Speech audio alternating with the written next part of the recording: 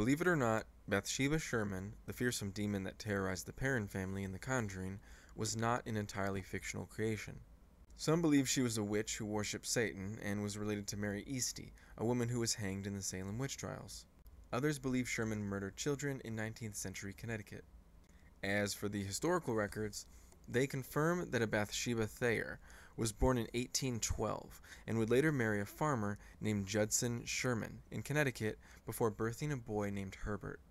The legends meanwhile claim that she was later caught sacrificing her son with a sewing needle, cursing all who would dare live on her land. She supposedly climbed a tree and hung herself. According to paranormal investigators Ed and Lorraine Warren, Bathsheba Sherman promised to haunt anyone who would go on to occupy the land where her home once sat. The couple was contacted by the Perron family, who had moved onto the property in 1971. Household items began to vanish, and their children were supposedly visited nightly by a malevolent female spirit. Their eldest daughter, Andrea Perron, has since chronicled her traumatizing childhood in the book House of Darkness, House of Light. While skeptics say that the Warrens were merely profiteers of the unexplained, Perron has yet to waver from her story. But to separate fact from fiction when it comes to the true story of The Conjuring, one must return to the life of the real Bathsheba Sherman. By all accounts, Bathsheba Thayer had a relatively contented childhood. She would grow into an envied beauty and tie the knot at 32 years of age in 1844. Her husband ran a profitable produce business from his 200-acre farm in Harrisville, Rhode Island, but the community would soon see the newlywed wife as a threat. Bathsheba Sherman had been babysitting her neighbor's son when the young boy mysteriously died. Local doctors established that the child's skull had been impaled with a small, albeit fatal, tool. Despite the fact that Sherman was the last to tend to the boy, the case never went to court and local women were enraged. According to legend, Bathsheba Sherman's son would never celebrate his first birthday, as his mother stabbed him to death a week after he was born. Her confounded husband is said to have caught her in the act and witnessed her vowing allegiance to the devil, before climbing the tree she would hang from in 1849. While some claim they had 3 other children, no consensus records of this exist. Some remain convinced, however, that none of these siblings lived past 7. Ultimately, Bathsheba Sherman's story remains largely unsourced, while records confirm Judson Sherman died in 1881. While Bathsheba Sherman's tombstone in downtown Harrisville, revealing her date of death as May 25, 1885, her alleged suicide in 1849 appears utterly fabricated. Today, Andrea Perron is unconvinced that it was Sherman who terrorized her as a child at all, but the neighboring Arnold estate matriarch who hanged herself in the barn in 1797 instead.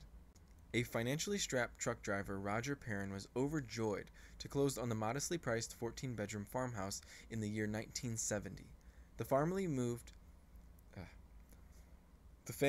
in the following January. His wife Carolyn and their 5 daughters had transitioned into the new house well, until odd noises started emanating from empty rooms and items went missing. The children began to speak of spirits visiting them in the night. One was a boy named Oliver Richardson who befriended Andrea's sister April. Cindy saw them too, and reminded a saddened April that these spirits couldn't leave the house to play and were trapped indoors. My father just wanted them to go away, to pretend none of it was real, just a figment of our imaginations, said Andrea, but it started happening to him too, and he really couldn't deny it anymore. Carolyn Perron was finding neatly piled dirt in the middle of rooms she had just finished cleaning, with no one at home. Meanwhile, Andrea was being tormented nightly by a malevolent spirit with a bent neck she believed had been hanged. Andrea believed it wanted to possess her mother to kill her and her siblings. Whoever the spirit was, she perceived herself to be the mistress of the house, and she resented the competition my mother posed for that position, said Andrea Perron.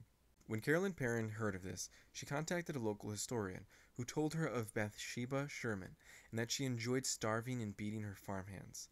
The records showed the Sherman family had been in the same family for 8 decades, and that many who lived there died oddly, drowning, hanging, murder.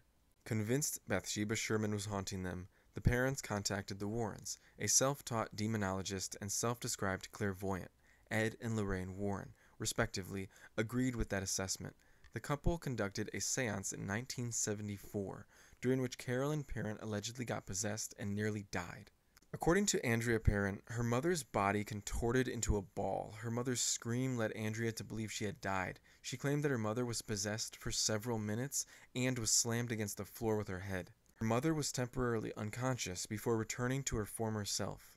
"I thought I was going to pass out," said Andrea. "My mother began to speak a language not of this world in a voice not her own. Her chair levitated and she was thrown across the room." As chronicled in her book and the Bathsheba Search for Evil documentary, Andrea Perrin's father kicked the Warrens out for good after that. They returned only one more time to ensure Carolyn Perrin had survived the seance. The Perrin family was forced to live in the house until 1980 due to financial reasons. Ultimately, the presence of Ed and Lorraine Warren has become fodder for skeptics who may have good reason to dismiss them as frauds. The story in general has become streamlined and exaggerated in The Conjuring. The true story of The Conjuring remains unknowable. While Andrea Perrin claims to remember every terrifying detail, the things that went on there were just so incredibly frightening, she said. "It still affects me to talk about it today. Both my mother and I would just as soon swallow our tongue than tell a lie. People are free to believe whatever they want to believe, but I know what we experienced." She claims the film took liberties like adding blood or replacing the seance with an exorcism. Ultimately, it's likely most would have never heard of Bathsheba Sherman without The Conjuring. Legend has it that she turned into stone when she died. Others blamed a rare type of paralysis, which, like most aspects of Bathsheba Sherman's story, appears more likely than the supernatural.